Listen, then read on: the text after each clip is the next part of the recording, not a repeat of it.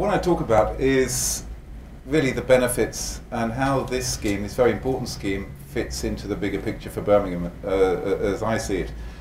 One thing that's, it's a great location to talk about the project because the site sits before us, is out of that window over there. And one of the things about the site is just how important it is in the city context.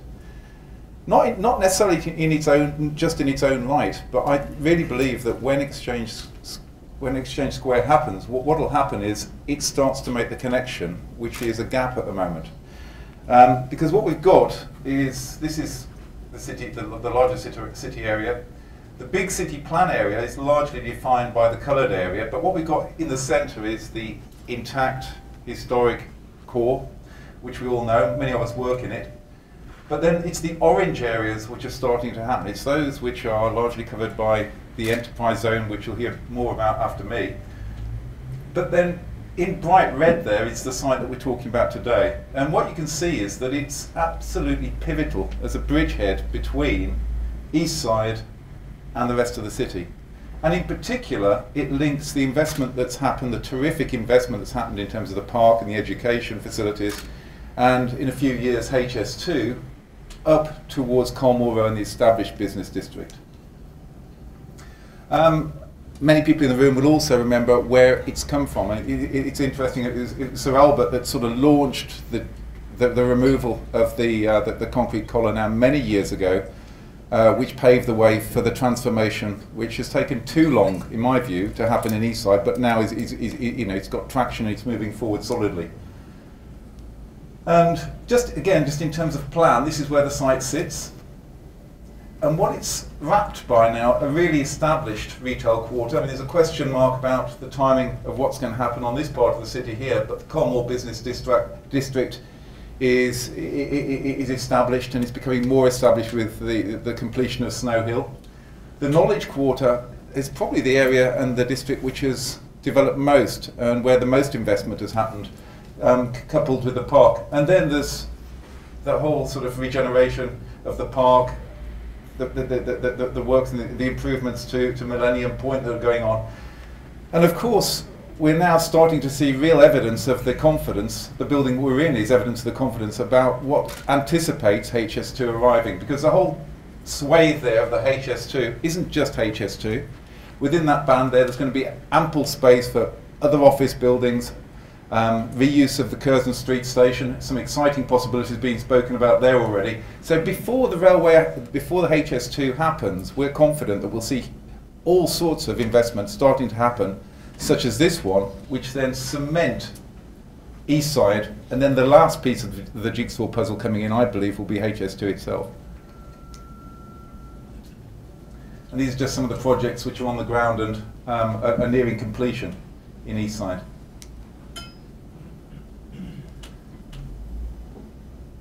I suppose just in terms of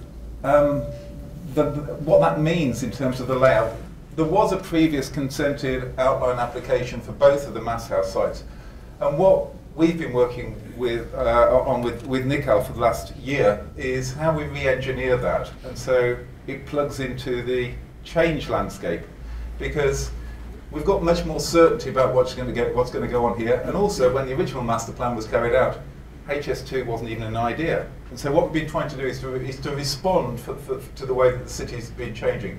And I suppose the most important change to that is, we believe that Priory Queensway, which is the route outside there, leading down to the building we're in and then onto the park, will be the prime route, linking HS2, East Side, up through to the core business of the district. And so what we've designed as part of that is a new square. And it's not... So we see that as being a critical route which links down to HS2, but also linking through to New Street Station and over to the universities and then up to the business district. But just zooming in, this is then a detailed layout of how we've configured the site. So it's very much using McLaren building, and it's got 1,000 people working that or thereabouts at the moment. And then it's developing the rest of the site around that. So when complete, you'll have about 5,000 people working on this site. And so what we've got at the heart of it is a new square, which is Exchange Square, which is actually very, very bold in its scale. A lot of space has been given over to creating the right square, the right quantity and quality of public realm. It's about 70 metres by 50 metres. So just to put that into context, Howells Square goes from there to there in its length. This is approximately the same sort of size as Brindley Place in size. So it's actually a huge square. And that's a snapshot. That's an illustration of just giving a feel of the space of how deep and how wide it will be, and also gives an idea of how it will be animated. We've just got permission for an outline consent on the scheme, and that includes the office space, but also it includes very tall ground floor spaces which can be configured, because if you've got that many people working in that space and you've got a hotel next door to it, what we're also very keen to see happen is that it's got active uses, so it becomes an interesting and active part of the link between the city centre and east side.